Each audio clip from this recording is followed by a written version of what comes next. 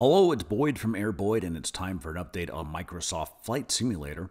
We've received the release date for August 18th, 2020, just a little over a month from now, and it looks like there's going to be 3 editions released.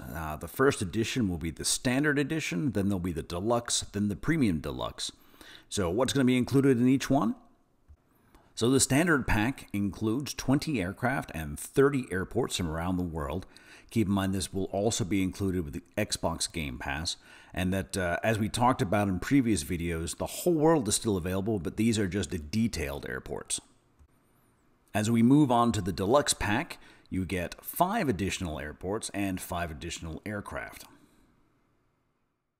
And finally, the Premium Deluxe, which gives you 10 additional aircraft and 10 additional rendered airports. This brings the final price to $119.99. Let's just call it $120 for the Premium Deluxe. And of course, this is before any other DLCs or anything else that you might add on that have yet to be announced, although we have seen some teasers on Twitter and other accounts this week for some airports. One of the biggest questions looming for many people at the time was, what are we going to need to run this? I personally haven't owned a PC in quite some time. And I do have an Xbox, and I was holding out for the Xbox version, but it's just not going to come out before the PC version. In fact, I haven't played Microsoft Flight Simulator since I had an Apple IIc quite some time ago. But I'm ready to get back into it, and I went out this week and started looking for things that I could use to build a gaming rig at home. So let's take a look at the specs. Min spec is on the left, recommended spec in the middle, and ideal spec on the right. For most people, this is going to be, if you already have a flight simulator or gaming rig at home, you're probably going to adapt that one. I don't see a lot of people running out to buy a gaming rig just to set one up, unless, of course, you're now ready to get a home PC type flight simulator in your living room or your office. And then, of course, the third option would be to actually wait for the Xbox version as it comes out later. As you can see from the specs, basically you're looking at a Ryzen chip or an Intel chip, starting at i5, working up to the i7, and for the Ryzen, it's a 3, 5, or 7, both of the Radeon or an NVIDIA card. Video RAM, 2, 4, 8. 8 obviously not actually that huge when you start thinking about gaming rigs and frames per second. RAM, 16 in the middle, 32 at the top.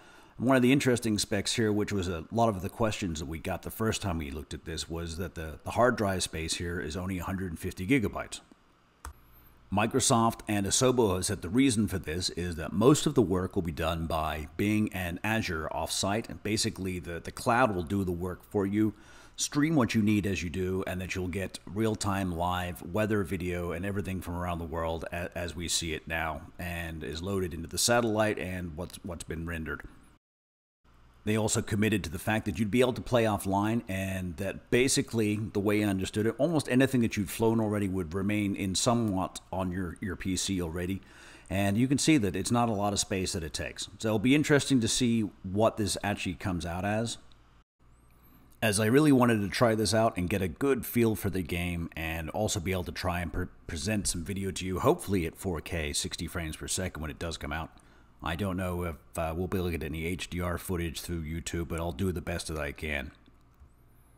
So I went out and purchased a middle-of-the-line streaming gaming PC. These are pretty much all the specs on it right here. Should be enough for me to play the game, probably a little overkill for the basic flight simulator person. And the ability for me to stream to you, of course, is above and beyond what you would need. Still not cheap. I did purchase it myself. This is not a rig that has been sent to me for demonstration purposes. We'll be setting it up this week along with some gear that I have got from Microsoft for demonstration purposes. I'll be testing the Alpha Flight Controls Yoke and Switch panel, the Logitech G Flight Simulator Yoke system with Throttle Quadrant, the Thrustmaster Pendular Rudder System, or TPR, the Thrustmaster TWCS Throttle System, and the relatively new TCA Sidestick Airbus edition, also from Thrustmaster. So those are the long-awaited specs and release date. Price coming in pretty much where we expected, and of course with the Game Pass it's included. Now the big question is going to be whether or not you're a dedicated simmer and already have the equipment, or if you're going to spend the $2 perhaps even $3,000 building your own simulator right now. And of course, that's just a basic Yoke rudder system and gaming PC. You can spend an awful lot more money building a full-out cockpit simulator at home with radio panels and a bunch of other things. If you already have a computer, you might be looking at doing some upgrades. And for those of you who just want to do this casually, you could probably just wait for the Xbox edition as it comes later. But I'm very interested to see all the things we finally get here. The industry has been asking Microsoft and Asobo for a lot of things. It looks like the 4K definitely came through. HDR is supposed to be there for monitors that can handle it. And we'll see what else we get. We're looking at the whole world through the Azure server. Every kind of Bing database picture that exists will be out there. Should be able to fly and land anywhere on the planet. And then, of course, my big wish list for Santa this year is still whether or not we'll get VR support in the future. Looking forward to all this, and I'll have a lot more updates as we get a little closer to the launch date.